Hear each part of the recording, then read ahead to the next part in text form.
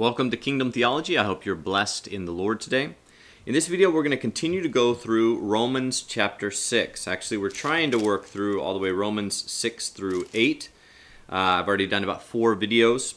I did them a while back, but I just loaded them up recently, and I'm going to continue on that series. I originally started this series especially with the so-called free grace movement in mind.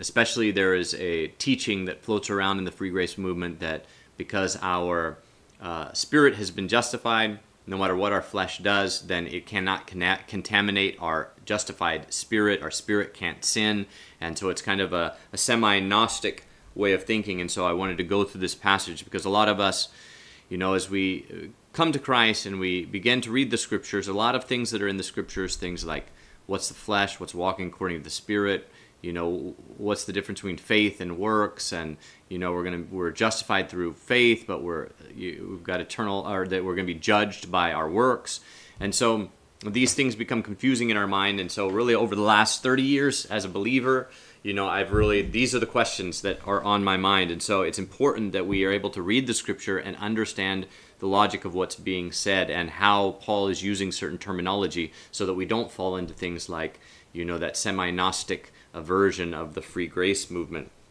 So we're just going to go through. I don't have any notes, so we're just kind of going to walk through this, and I hope you find it helpful.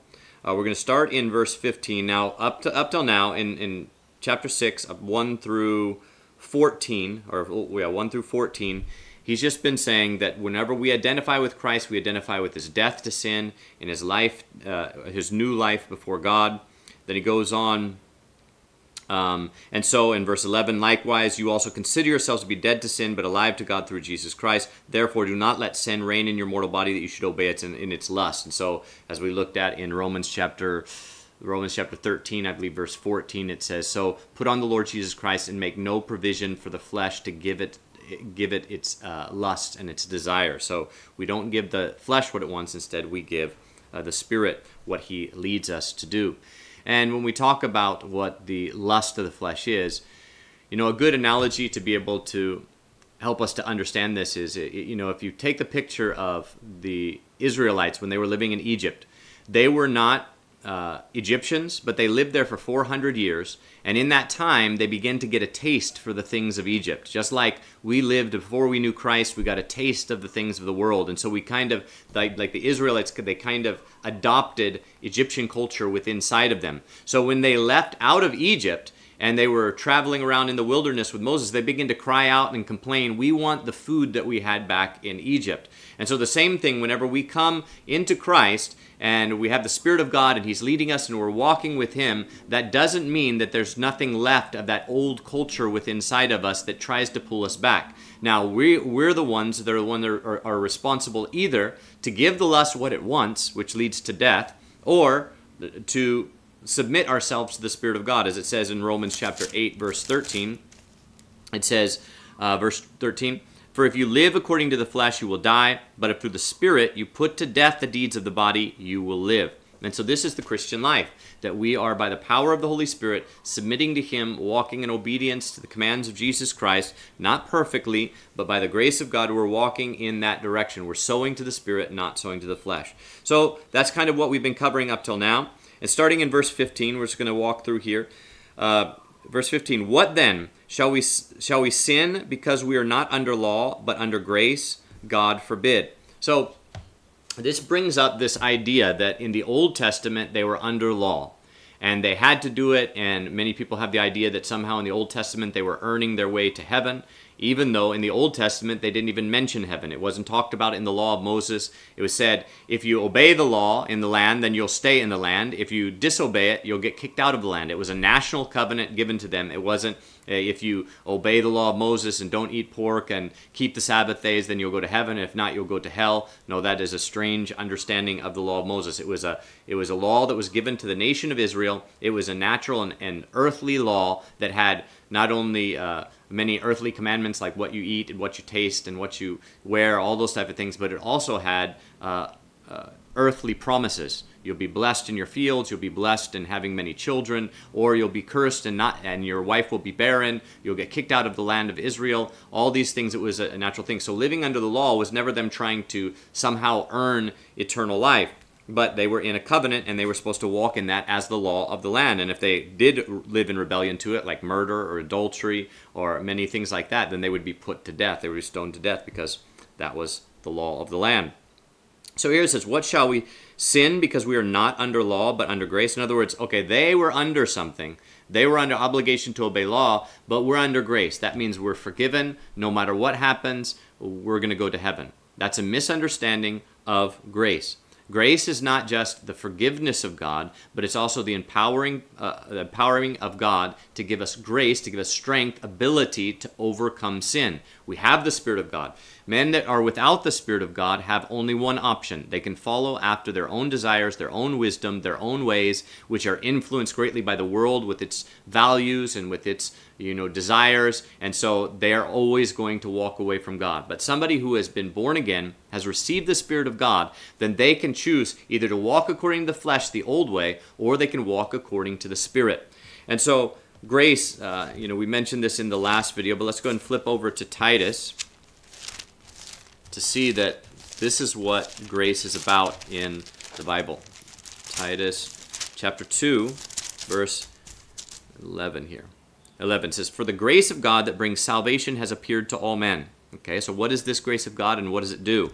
Verse 12, "Teaching us that denying ungodliness and worldly desires, we should live soberly, righteously, and godliness in this present world, as we wait for the blessed hope and appearing of the glory of our great God and Savior, Jesus Christ, who gave himself for us that he might redeem us from all lawlessness and purify for himself a special people zealous for good works." So, he redeemed us from lawlessness. So from walking after our own desires and our own flesh, we were redeemed.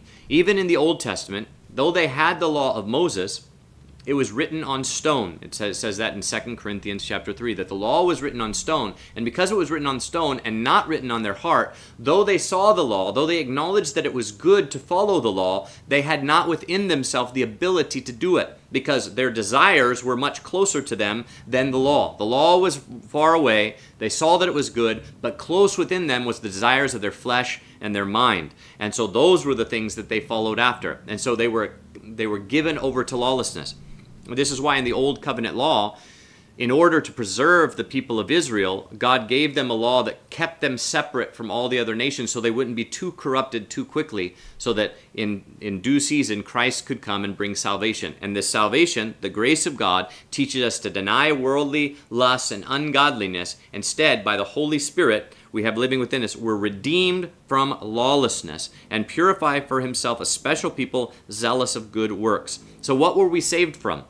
We were saved from lawlessness. We were saved from rebellion against God, from having to be bound to only follow after our own desires and our own wisdom. And now we've been reconciled to God, no longer alienated from God, but now the Spirit of God dwells within us so that we can walk with God and we can follow his ways and we can do what's pleasing to him. This is why as a Christian, as a non-Christian, our conscience was not very guilty very often. It was only in some moments of time where we would feel guilty. But whenever the Spirit of God comes to live in it, we always have the Spirit of God there searching our heart and trying us, always telling us, no, this is the way, not this way. And so we often, whenever we start going astray, the Spirit of God will come to convict our conscience of sin so that we can walk in the right way. But without the Spirit of God, we don't see those things so clearly, and so we walk after our own desires, not after according to the way of God. But now the law of God is written in our hearts by the Spirit of God, and continually written in our hearts day by day as he leads us step by step into the eternal kingdom. So we have been redeemed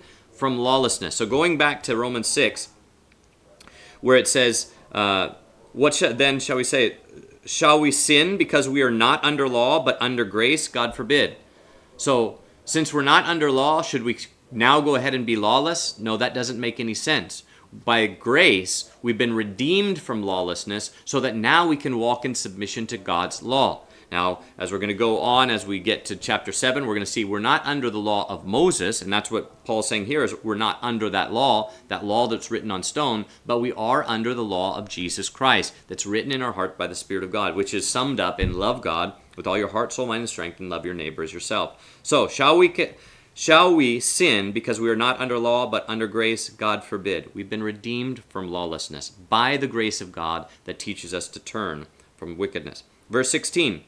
Do you not know that to whom you yield yourselves as slaves to obey, you are slaves to the one whom you obey? So, as I mentioned just now, somebody without the Spirit of God has no choice. They are bound to their own desires and their own wisdom, their own knowledge, their own ways. They are alone, alienated from God. They are lost in the world, and they are bound to sin and their own desires. But after coming to Christ, receiving the Spirit of God, now we have a choice to make. Are we going to submit to the Spirit, or are we going to submit to the lust of the flesh?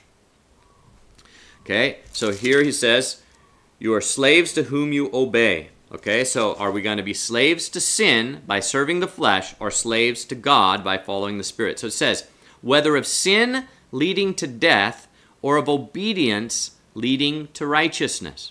Okay, this is really important for us to understand, because many people have got the idea in their mind that to be righteous is just something we have positionally. That because we believed in Jesus, now our status before God is righteous. You know, we're justified, counted righteous before God, and it doesn't matter what we do, that God always sees us as righteous in our status. That's not what the Bible teaches. That's not what the New Testament teaches. It says, whether of sin leading to death. So if we follow sin, if we serve sin, if we obey sin, sinful desires and wickedness, if we serve sin, then that leads to death. That leads to separation from God. It leads to eternal hell. It leads to danger and death. Okay? Or of obedience leading to righteousness. But when we obey Jesus Christ, we obey His commands, trusting in Him, loving Him, walking in obedience and submission to Him, by the power of the Holy Spirit, this leads to righteousness. Okay? So let's go ahead and flip to 1 John chapter 3. Because this sounds so strange to us if we have this mindset that all of salvation is just about justification. Okay, if somebody is lost, separated from God, and the gospel comes to them, the Spirit of God comes and convicts them, and they're called to repent and to trust in Jesus Christ, what do they need to do to be made in right standing with God? What do they need to do? What do they need to fix and change about their life before they can be in right standing with God?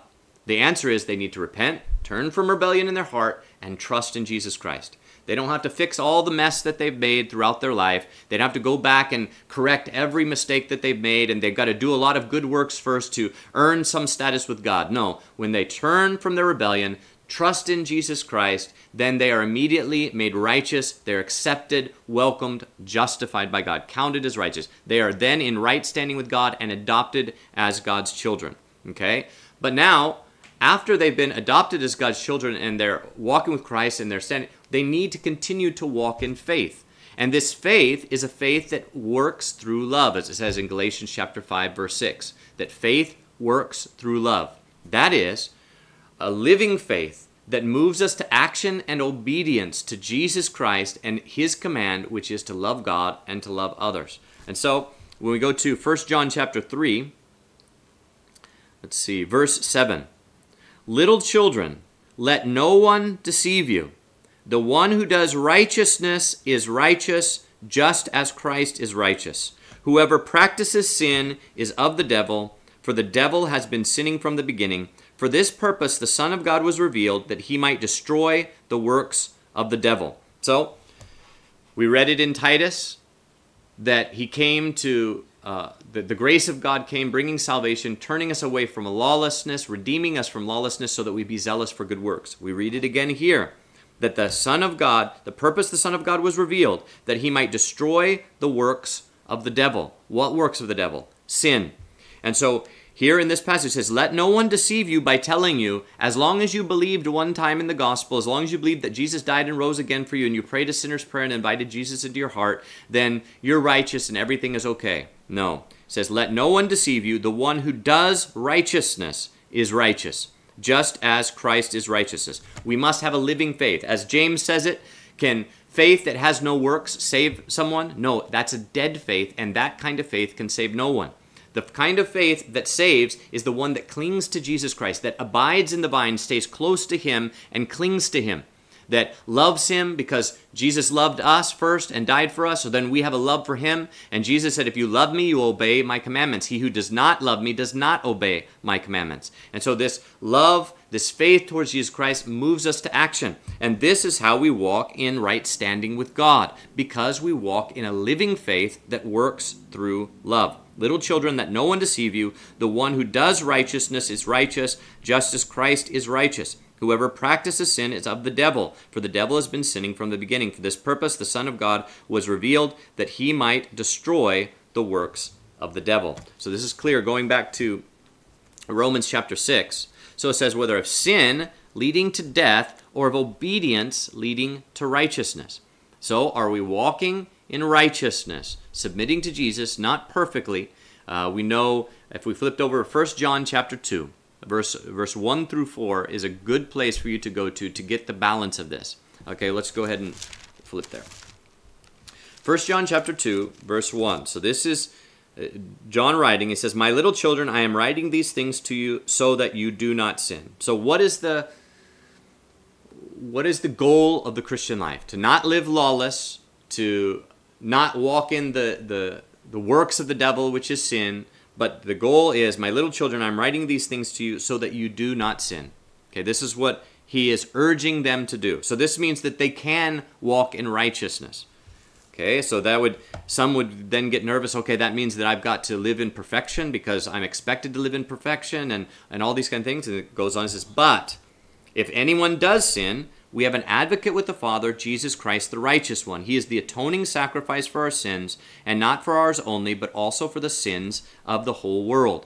Okay, so we see a balance here. We see that, yes, God calls us to live righteously, but he doesn't demand perfection. Instead, he has prepared a sacrifice, his Son on a cross, that is now risen to the right hand of God and is presenting that perfect sacrifice before the Father, and he is able to save to the uttermost all that come to God through him. This is in Hebrews chapter 7, I believe verse 23, maybe 25. And so Jesus Christ is at the right hand of God. He is the Savior. Now this is something important. A lot of times people think, because here, look what it says. We have an advocate with the Father, Jesus Christ, right? He is the atoning sacrifice for our sins.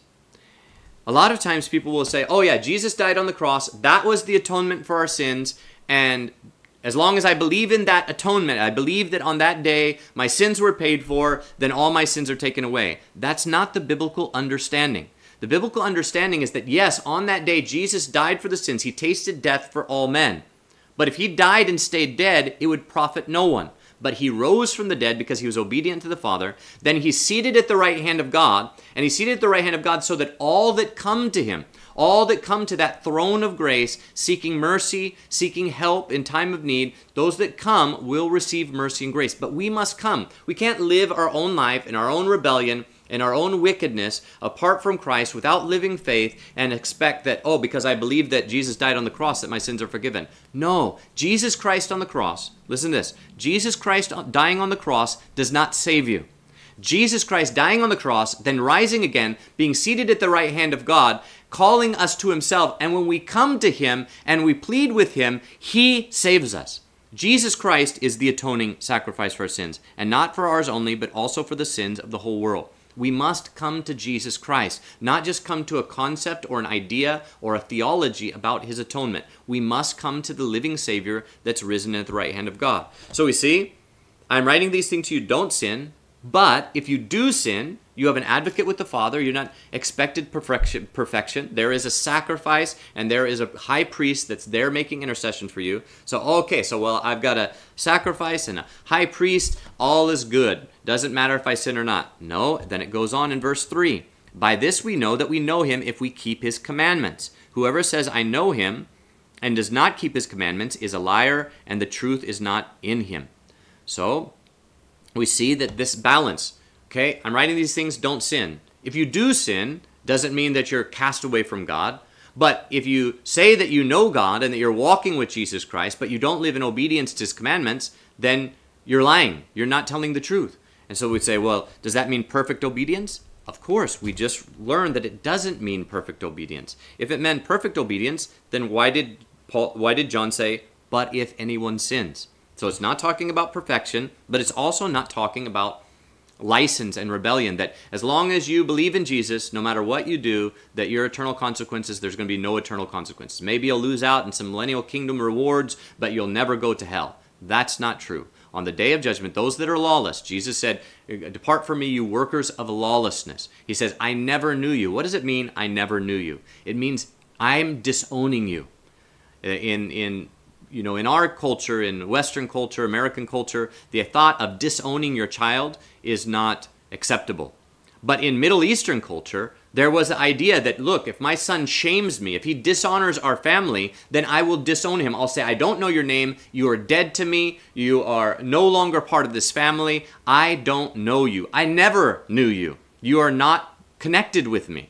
Okay? So we need to take a biblical model. A lot of times people will, in this idea of once saved, always saved, will say, look, would you ever get rid of your son? Would you ever abandon your son if he became your son? If he was your son, would you ever disown him? Well, maybe not. Maybe it kind of depends on what the situation was, but in our culture and generally the answer would be no. But in biblical culture, the answer is not always no.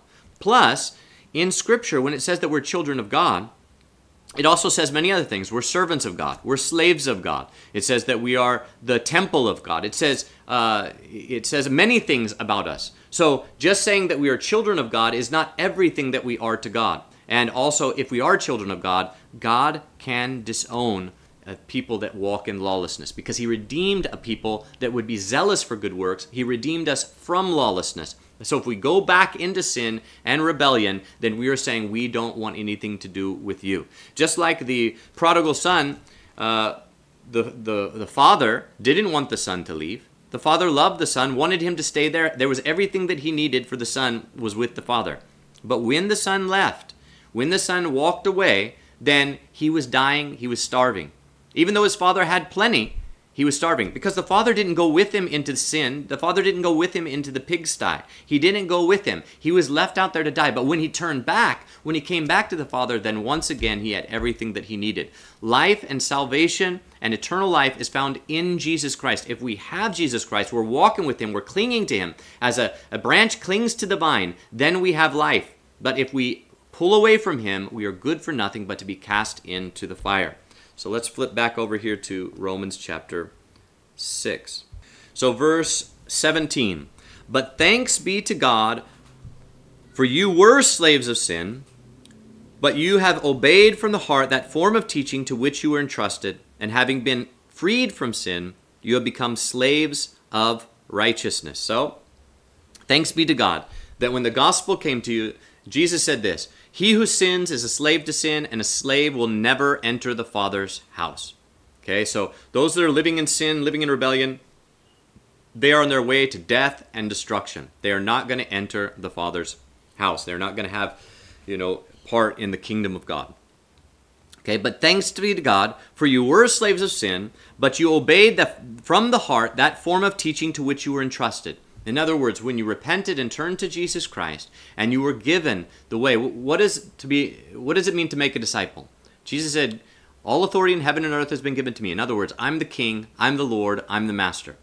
Go, make disciples, baptizing them in the name of the Father, Son, and Holy Spirit. That means that they turn to me, that they turn away from the world and they come to me, okay? And then what? And then teaching them to obey all that I have commanded. So, what is this form of teaching? It was that Jesus Christ is Lord and that we need to walk in his ways. That we need to be light, we need to be salt, we need to walk in obedience to the teachings of Jesus Christ. By the power of his Spirit, not in perfection, but by the grace of God, that we're freed from bondage because now we know God. So, but thanks be to God, for you were slaves of sin, but you obeyed from the heart that form of teaching. Obeyed. It's something that we do. This is why we're going to be judged on the last day.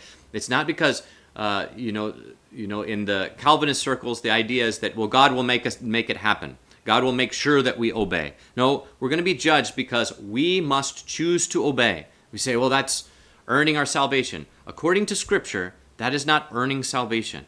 That is simply meeting the conditions that God requires. This is why he is an impartial judge, because he's going to judge men according to whether they have submitted to his truth or whether they have not obeyed the gospel. And so we need to understand that the scripture is very clear, that we obeyed from the heart this form of teaching to which you were entrusted. Now, those in Calvinist circles, are going to be much more orthodox or much safer doctrine than those in the free grace camp, because they're going to say, yes, we must obey. Now, they have the philosophy behind it that says there's determinism, that God is going to cause them. He's going to make sure that they obey, make sure that they endure, make sure that they endure to the end, that they continue to believe. Okay, so that's some strange philosophy, but nonetheless, it's safer, the fact that they understand that Christians must live holy and godly lives. So this is why, for me, though I have many videos on this channel that are against Calvinist teaching, because there's many unorthodox things in Calvinist teaching,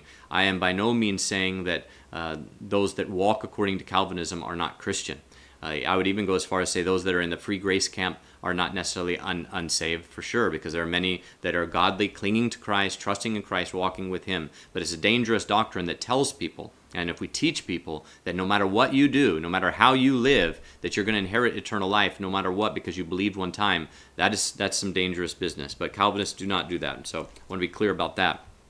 But, okay, verse 18, and having been freed from sin, you became slaves of righteousness. So what does it mean that they became slaves of righteousness? Was it because that now, just by God's decree, they're going to live righteously? No, because they're going to continue to give themselves to obedience to righteousness. That obedience leads to righteousness. Let's move on here in verse 19. I speak in human terms because of the weakness of your flesh. For just as you have yielded your members as slaves to impurity and iniquity, leading to more iniquity, even so now yield your members as slaves to righteousness unto holiness. So here, I speak in human terms because of the weakness of your flesh. He's saying, I'm going to give you, I'm trying to put this in a very human way. I'm trying to make it an analogy for you, that in the same way that you obey one master and disobey another, in the same way you need to obey righteousness and not obey sin. And so he's giving this analogy. For just as you have yielded your members, that's your bodily members, your hand, your eyes, your mind, all these things, if you yield everything that you have control over, just as you have yielded your members as slaves to impurity and iniquity, leading to more iniquity. So, what is the number one judgment, the wrath of God upon sin?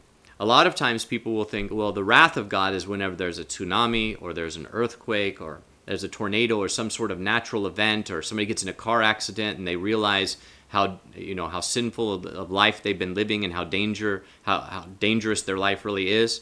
Okay, no, that's called the grace of God.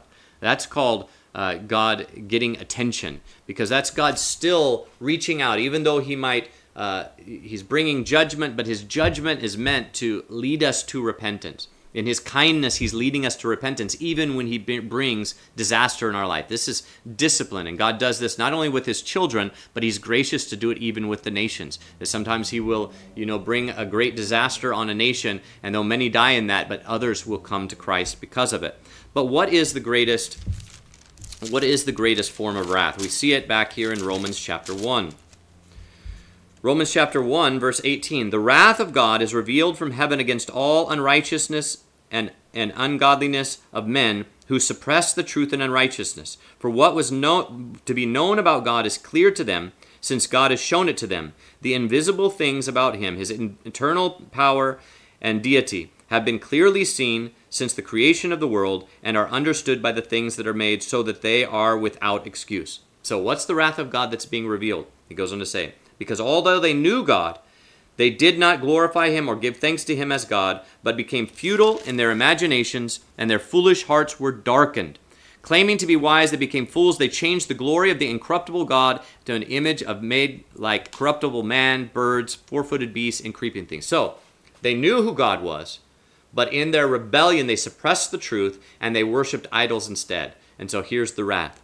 Verse 24, therefore God gave them up to uncleanness through the lust of their hearts to dishonor their own bodies among themselves. Verse 26, for this reason God gave them up to dishonorable passions. Their women exchanged the natural function for what is against nature. Verse 28, and since they did not see fit to acknowledge God, God gave them over to a debased mind to do the things which are not proper. The judgment and the wrath of God, when God is very serious about judging someone, he hands them over to their own desires. We see this also if we flip over to, let's go to 2 Thessalonians. Let's see here, 2 Thessalonians chapter 2. Let's see here. Start in verse 10. And with all deception, or the start in verse 9. Even him whose coming is in accordance with working of Satan, with all power and signs and false wonders. So this is the son of perdition. Okay. Verse 10. And with all deception of unrighteousness among those who perish, because they did not receive the love for the truth, that they might be saved. So there's this great deception coming of all kinds of false signs and wonders, and it's because people didn't love the truth, but instead they loved unrighteousness. Verse 11. I think verse 11, I can't read here. Okay, therefore, God will send them a strong delusion that they should believe a lie, that they might all be condemned who did not believe the truth, but had pleasure in unrighteousness. So this is a general principle of Scripture. We see this if we go back to Ezekiel. It talks about if you come to the false prophets with idols in your heart, that means things you desire to hear and that you want to hear, that you have itching ears, and you come to these false prophets, then God would send a lying spirit into the mouth of the false prophets to speak to the idols in your hearts. In other words, tell you what you want to hear. So a lot of times whenever we look around in the church world today and we see all kind of false teaching, we see, extreme forms of the, Hebraic roots, we see extreme forms of the free grace movement, we see all kinds of crazy stuff going on, and we say, how could somebody fall into these so hard? Now again, I'm not saying that everybody that has some ideas of free grace or some ideas of Hebraic roots are necessarily not Christian, but whenever they go all the way in, when they start making videos of every other Christian and put 666 on their forehead and they curse everybody else and they say that they are the very few remnant and they have this sectarian mindset and they judge everybody who doesn't keep Sabbath and everybody who doesn't eat kosher food and all these things, and they stand themselves up, what's happening? This is a delusion by God. This is judgment by God. Now, we can still pray for those people that God, in His mercy, would reach out to them, that He would humble them, and show them that they are being foolish, that they are completely deceived and in delusion because they did not receive the truth. So this is a dangerous thing. Going back to Romans chapter 6, this is the danger. It says here, in verse 19, I speak with human terms because of the weakness of your flesh. For just as you yielded your members as slaves to impurity and iniquity, leading to more iniquity. Sin, the judgment for sin is sin. More sin and more sin. That God hands us over to those wicked desires so that we do what is shameful. So that we humble ourselves, we become like beasts, and we follow after wickedness. Whether it be the wickedness of Antichrist doctrine, or whether it be the wickedness of fleshly and carnal living, but that sin leads to sin, just like deception leads to more deception. Okay, iniquity leading to more iniquity. Even so now, so that's how you were. You were lost in the world, and sin just led to more sin, which led to more sin. You were getting more and more corrupt. But now, in the kingdom of God, we have the Spirit of God, and we go from glory to glory. We're being transformed into the image of the Lord. Okay, that says in 2 Corinthians chapter 3. It says, even so now, yield your members as slaves to righteousness unto holiness. So now, we're going to obey righteousness. We're going to obey what is pleasing to God, obey the Spirit of God, obey the commands of Jesus Christ. We're going to do it willingly. It's not something that God is going to make happen. God works in us to will and to act according to His good pleasure. But then we have to walk out our salvation with fear and trembling. So God works in us, giving a desire, leading us, influencing us in a certain direction by His Spirit, leading us to the truth, leading us to righteousness. But we have to obey. We have to submit to the Spirit of God and put sin to death. So members of slaves to righteousness unto holiness. So obedience leads to righteousness. Righteousness leads to holiness. And where does that start? That starts with us choosing to submit to obedience. From the heart, obeying the form of teaching that we were taught. leads to righteousness. Righteousness leads to holiness. It's important for us to see this is what Paul is talking about.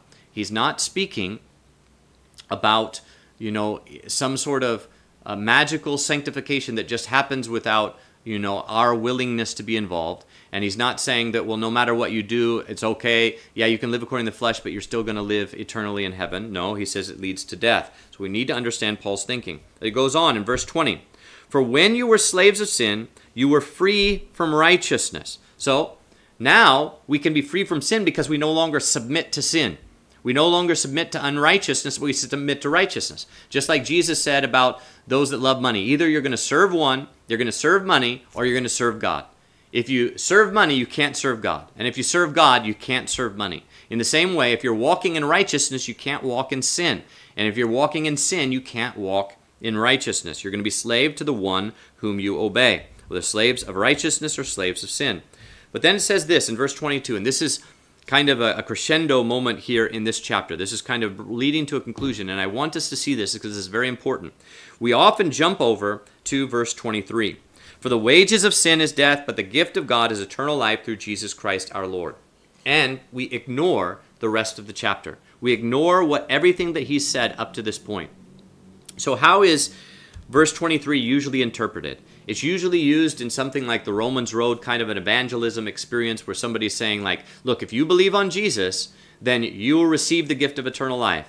And you have already sinned, and so the wages of sin is death. But the gift of God is eternal life. Just believe on him, and then you'll have eternal life. No matter what, you'll have eternal life. And the idea is that salvation is just a one-time moment of transaction. I believed, and now I've got eternal life, and nothing can take it away from me. That's not how it works. Actually, what happens is whenever we repent and trust in Jesus Christ, we're reconciled to God, and in Jesus Christ, we're given eternal life. That is, eternal life is in Jesus Christ, and he who has the Son has life. He who does not have the Son of God does not have life. So when we turn to God through Jesus Christ, we have eternal life in Jesus. As we cling to him, we have eternal life in him. Let's quickly go ahead and jump there. It's a passage I often go to, which is also used by those in the so-called free grace movement. 1 John chapter 5. It's very important for us to understand this concept, for us to be able to understand how salvation, how transformation works in our life. Starting in verse 11. Okay, let's start in verse 10. Whoever believes in the Son of God has this witness in himself. Whoever does not believe God has made him out to be a liar, because he does not believe the testimony that God gave us about his Son. Okay, so through faith in what God has said. Verse 11. And this is the testimony, that God has given us eternal life. Okay, so many in the so-called free grace camp will say, see, I've got eternal life. I already had it. I believe the testimony. I have it. I believed and I received it and I've got it. It's mine.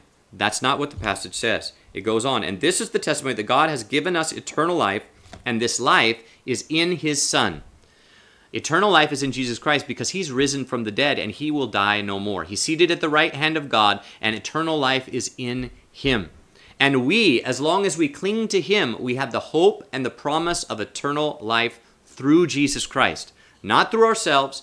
It's not like God just handed us eternal life and now we can walk away from him and do whatever we wish and we can still have eternal life. No, just like the prodigal son, when he walks away from the Father, all that money that was given to him all just disappeared and it was no use to him.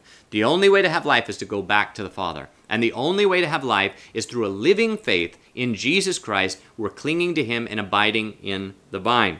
So this is eternal life. And this is the testimony. God has given us eternal life, and this life is in his Son. Whoever has the Son has life. Whoever does not have the Son of God does not have life. So we need to understand, as we go back to Romans chapter 6, verse 23, for the wages of sin is death. If we're walking in a rebellion to God, if we're living in sin, as it said in verse 16, do you not know that to whom you yield yourselves as slaves to obey, you are slaves to the one whom you obey, whether of sin leading to death or of obedience leading to righteousness? So, if somebody is walking in sin, they are slaves to sin. Whoever sins, Jesus said, is a slave to sin, because they are obeying sin, and they will never enter the Father's house. It says in John chapter 8, Jesus said that. So whoever sins is a slave to sin and will never enter the Father's house. If you are living in sin, You are a slave to sin. And the wages of sin, or whether of sin leading to death. Sin leads to death, just as it says in verse 23. For the wages of sin is death. It doesn't mean, well, you were a sinner and you were going to die, but now you believed in Jesus and you're going to go to heaven. And that's all there is to it. No. You were a slave to lawlessness, but Jesus has redeemed you from lawlessness and made you somebody that's zealous for good works instead of zealous for sin. Real quickly, let's jump over to 2 Corinthians chapter 5. We want to see this here. Okay, so verse 7 says, actually, let's start in verse 6. Therefore, we are always confident, knowing that while we are at home in the body, we are absent from the Lord, for we walk by faith and not by sight. So faith is a walk. The Bible says the just shall live by faith. Not that they believed one time, but that we walk by faith. Instead, I say that we are confident and willing to be absent from the body and to be present with the Lord. So whether present or absent, we labor that we may be accepted by Him. Okay? Why are we laboring to be accepted? Why are we continuing to walk in a living faith that trusts and obeys Jesus Christ? Because Hebrews 5:9 says He's the source of eternal salvation to all who obey Him. Verse 10. For we must all appear before the judgment seat of Christ, that each one may receive his recompense in the body according to what he has done, whether good or bad. The scriptures are very clear. We are going to be judged according to our works. That is what the New Testament says over and over and over again. And so we need to understand that we need to be walking in righteousness. Don't let anybody deceive you and say that you're righteous, but you're not practicing righteousness. Let no one deceive you. He who practices righteousness just as Jesus Christ is righteous. Whoever practices sin is of the devil. He's a slave to sin and will never enter the Father's house. So if we jump over to, let's see, verse 14. For the love of Christ constrains us, because we judge that if one died for all, then all died. Now this is important. Why did He die for us? A lot of times the idea is Jesus died for us on the cross so that we can go to heaven.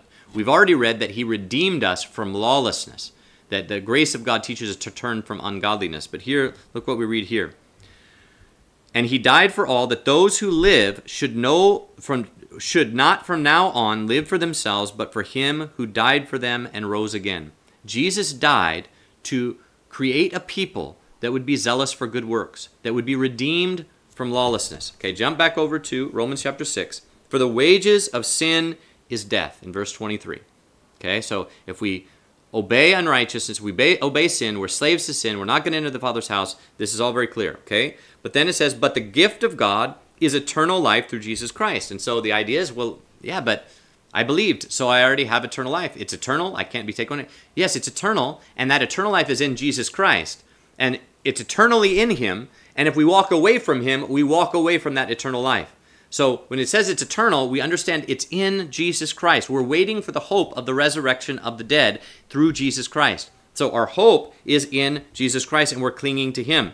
But let's jump back to verse 22, because this is what we never face before we face verse 23, which is kind of a conclusion to what he's been saying all the way throughout in Romans 6. But now, having been freed from sin, because we no longer serve sin, we no longer yield our members as slaves to sin, but now having been freed from sin and having become slaves of God, so now we're yielding our members to God. We're serving God with our life, not serving sin. You have fruit unto holiness. So remember, it said that through obedience leads to righteousness, and righteousness leads to holiness. So the fruit, you have fruit unto holiness by being slaves of God, by presenting ourselves slaves to God. You have fruit unto holiness. And the end is eternal life. So we obey Christ because He is the Savior. We're clinging to Him. He's the one at the right hand of God that's able to save those that come to Him. So we come to Him, trembling before Him as the Lord of heaven and earth, trusting that He is gracious to us, shows us mercy, shows us compassion, gives us grace and help to turn us away from wickedness, to redeem us from lawlessness. And then we cling to Him like a branch clings to the vine so that we can bear fruit. Okay? So, but now having been freed from sin and having become slaves of God, you have the fruit unto holiness. So clinging to the vine, we get the fruit of holiness. And what's the end of that? What's the result of holiness? Because without holiness, no man will see the Lord, it says in Hebrews chapter 12, I believe. Without holiness, no man will see the Lord. Let's go ahead and turn there. Hebrews chapter 12, because this is such a stronghold in people's mind. Even if we haven't fallen into free grace, we've been so influenced to think that our choices, to think that our behavior, our obedience is a work and something that the Scripture is saying, no, don't worry about works, meaning don't worry about obedience to Jesus. No, that doesn't matter, but it does matter. Let's see, Hebrews chapter 12. Let's see if I can. Yes, verse 14. Pursue peace with all men and the holiness without which no one will see the Lord. Watching diligently so that no one falls short of the grace of God, lest any root of bitterness spring up and cause trouble, and many become defiled, lest there be any sexually immoral or profane person like Esau, who for a morsel of food sold his birthright. For you know that afterward, when he wanted to inherit the blessing, he was rejected, for he found no place of repentance, though he sought it diligently with tears. Okay? So I read the whole context so we see that this holiness is not about positional holiness. It's not just about what we believed and now in God's eyes we're holy. No, we're walking in holiness, the fruit of holiness, without which no one will see the Lord. Seeing the Lord is not just going to the millennial kingdom. Seeing the Lord means eternal life. The pure in heart shall see God. Okay, and we go back to Romans chapter 6. But now, having been freed from sin and having become slaves of God, you have the fruit unto holiness. And the end, the result of that, is eternal life. And then the conclusion is the summary of chapter 6, which is, for the wages of sin is death. If we live in sin, if we walk in rebellion against God, then we are slaves to sin and will never enter the Father's house. We will die and perish under the wrath of God. Okay? But the gift of God is eternal life through Jesus Christ. If we turn to Him, cling to Him, hold to Him, and abide in Him, then He will bear fruit through our lives, holiness will come in our lives, and we will inherit eternal life through Him, the gift of eternal life through Jesus Christ, the one that's risen at the right hand of God, making intercession. We're holding on to Him. Our salvation is in Jesus Christ. It is not in a transaction that we made by believing some concepts many years ago. It's by us today clinging to Jesus Christ. As it says in 2 Corinthians chapter 6, as workers together with God, we ask you not to receive the grace of God in vain. How could we receive the grace of God in vain? It means that we received it, but then we don't walk in it. We waste it. Just like the men who, they received talents from the master, but then he went and buried it in the sand and he did not put it into practice. He received it in vain. And it goes on. For he who says, in an acceptable time I have listened to you, and in the day of salvation I have helped you. Look, now is the accepted time. Look, now is the day of salvation. It's not tomorrow that we're going to get saved. No, we need to walk in salvation right now, today. But it's also not yesterday. This passage is saying, don't think that because you received grace in the past that you're still walking in the grace of God today. If you bury it in the sand and you don't put it into practice and you don't grow in the grace and the knowledge of God, if you don't, as it says in 2 Peter chapter 1, if you don't increase in the character and the righteousness of Jesus Christ, then you will not inherit the kingdom of God. If you walk according to the flesh, you will die. But if by the Spirit you put to death the misdeeds of the body, you will live. Let's close by looking at Galatians and see the same thing is summed up. What Paul teaches in Romans chapter 6 is summed up in Galatians chapter 6. Verse 7, do not be deceived. Okay? Don't let anybody deceive you that just because you believed one time that you're righteous in God's eyes and you're going to heaven no matter what. Don't believe it. It's not true. It's not biblical. It's not orthodox. It's not godly. Be not deceived, God is not mocked. For whatever a man sows, that he will also reap. This is not talking about your offering, that if you give a lot in the offering, you're going to get it back. It's talking about this. Verse 8. For the one who sows to his own flesh will from the flesh reap corruption. That is death. That if we walk according to the flesh, we will die. But the one who sows to the Spirit will from the Spirit reap eternal life. So I'm not sure whether we're going to continue on in future videos going through Romans chapter 7, 8. I'll try to do that. Romans chapter 7 is really important to go through. So God willing, I'll go through that. But I hope that at least at this point in this is the fifth video, I think, in this small series, that you've been able to come to an understanding of what it means when it says in verse 23, the wages of sin is death, but the gift of God is eternal life through Jesus Christ. It's not some transaction. It's through Him, through the living Christ, that we cling to Him, we submit to Him, we walk in a living faith. If this has been helpful to you, go ahead and like and share it with other people so that the algorithm will pick up on that so more people can see it. And if you haven't subscribed yet, go ahead and subscribe if you find this useful in this channel. We just tried to go through and look at the scriptures from a very practical way and see that how it applies to us. We want to understand concepts of theology that are not just made up in high philosophy, but something that can be worked down to where we're walking in the kingdom of God. We're submitting to the King. We're rejoicing in the salvation that we have in the King. And so if that interests you and you need to grow in those things, then I encourage you to go ahead and subscribe. We try to make at least 3 videos a week on this channel. Things pretty soon are going to get a little bit more busy, so we'll try to keep up to at least 3, but a lot of times we're making it almost daily. So hope this has been helpful to you. God bless.